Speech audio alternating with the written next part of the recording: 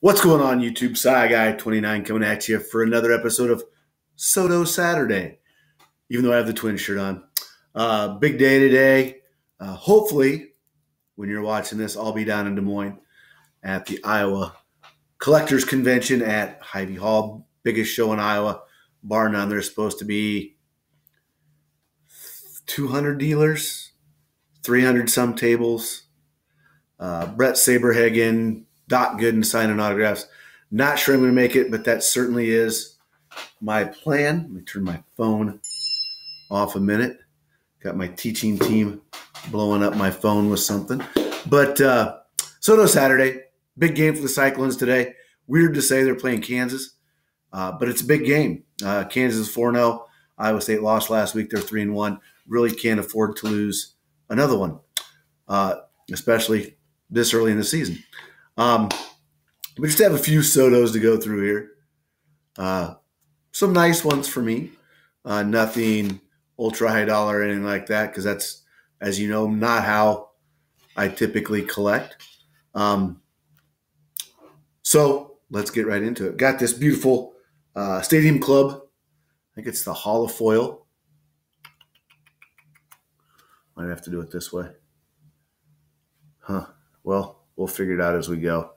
Like I said, if you've watched any of my last couple of videos, using a new program, still trying to figure it all out. So here, going to have a little run of Donruss, and this is my lowest numbered card I think I have.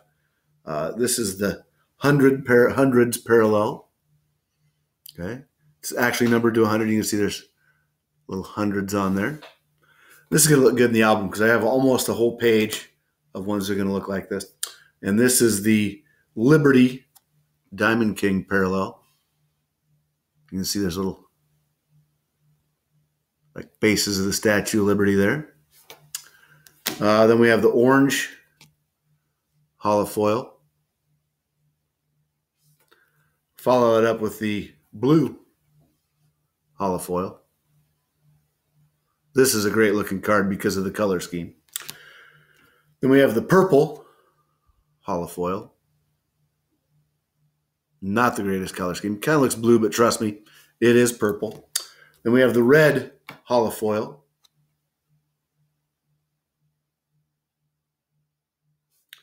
And then the red parallel numbered to 2022. Next, we have a Pink Fireworks Elite Series. This is from 2020. Cover my face up. You don't want to see that anyway. Can't really. There you can kind of see the fireworks look at it. There you go. Kind of see it there.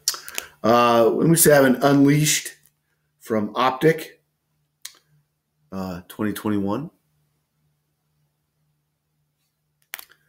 We have a In the Zone from Diamond Kings, also 2020.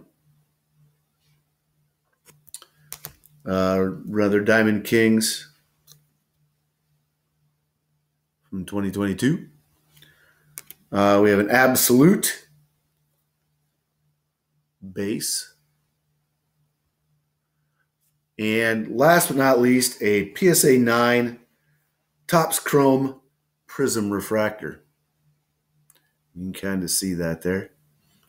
So excited to get that into the fold. And hope all is well. Hope you have a great weekend.